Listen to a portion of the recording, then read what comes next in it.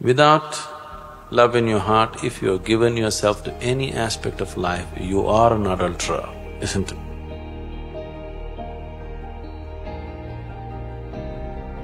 So am I against adultery? Yes, in that sense, yes, with every aspect. But if you're talking about what is considered socially as adultery, it is individual. And for every action that you perform, there is a consequence. Most people I know, they are not willing to face the consequences when they come. But without facing consequences, they want to have situations that they enjoy.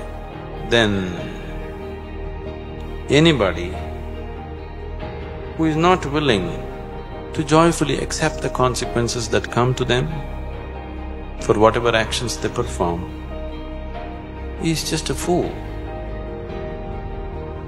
And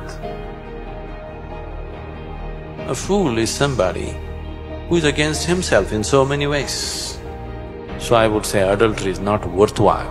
It's stupid to give in to something which makes you think today it's everything and tomorrow morning it makes you look like a fool to yourself, not to somebody else. That is a senseless way to live. You must live in such a way, with so much sense,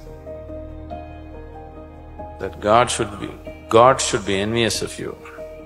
If you show such sense, there's no right and wrong with your life. If you don't have such sense, everything is wrong with your life.